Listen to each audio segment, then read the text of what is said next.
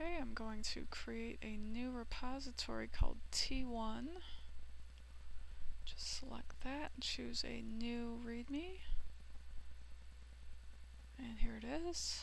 And go to my GitHub desktop and clone that. There it is. Clone it. Say yes to that. It's cloning. Okay, the first example I'm gonna do is where everything goes fine. So I'm in the wrong place. Let me find the right place. T1. Add a new file. Actually, let me make my branch first. New branch. I'm gonna call it F1 for feature 1. Go over here, create a new file. F1, enter, go back, commit. I'm gonna do C for commit, F1. Let's go and do that. Let's go and do a pull request. That's fine. And it should be done soon. Okay, great, that worked. Let's go back here. Let's refresh. I have 2 branches, that's awesome. I'm going to say yes to the pull request, merge the changes, and delete. No, I'm not going to delete the branch, sorry. I'm going to go and delete it from the desktop.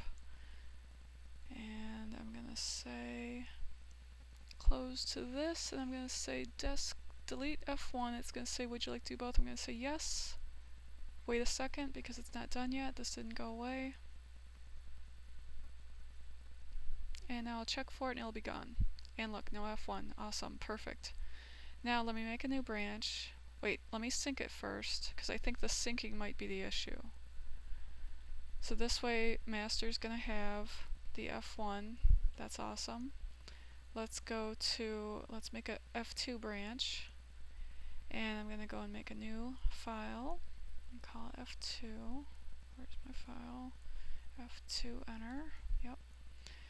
And I'm now going to commit that, CF2 commit. And I'm going to pull request that also, and we're going to hit yes to that. And it should be almost done. And I'm going to go to GitHub and refresh that. Here is the pull request. I'm going to say yes to that. I'm going to merge it.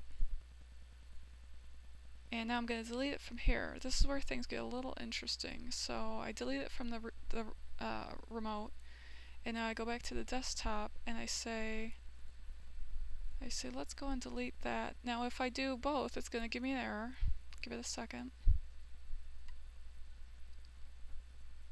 Dun, dun, dun. Okay, so it says something's wrong. You know, the repository doesn't exist.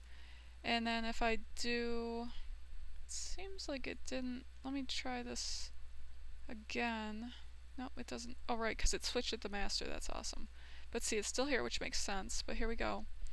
And let's just delete local, because that's what's actually accurate. So it seems like it did it. It did not hang out here for a while, switched it to master, but here it is. It's still here.